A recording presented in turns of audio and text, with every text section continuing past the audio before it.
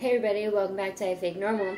So, it is day 5 of my smoothie cleanse, and that is peach berry spinach. And Olive apparently has a lot to say. Alright. Olive, you gonna run the show? Do you suddenly have nothing to say?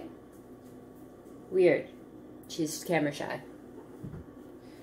I noticed that even with my snacks, so I've been doing snacks, not a quarter, I measured out a cup of carrot sticks, and I have hummus, just plain hummus, portioned out to 100 calories, and so a lot of the times I'll have the whole cup of carrots, and I'm like, halfway through, I'm like, dang, I'm full now. Half cup of carrots and some hummus, and I have to like put it to the side. That's a little crazy because it's not even, it like doesn't look like a huge portion. I miss bread so much. I love bread. I love bread. Come back to me. So listen, I know this is kind of a cheap move, but I'm actually gonna skip day 5 and do day 6 smoothie. I'll come back to day 5 for day 6. I know day 6 is a lot of people's favorites. It's pineapple spinach.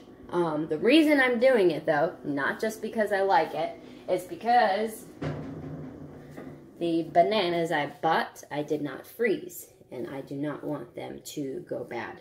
So, pineapple spinach takes 2 bananas. That will solve 2 of my problems.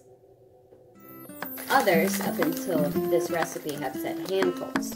So now we actually have to measure it. It says 2 cups of spinach packed. So just packing it in there. Look like a cup to you. A few more leaves won't hurt, right? Looking good so far. 2 cups of frozen peaches.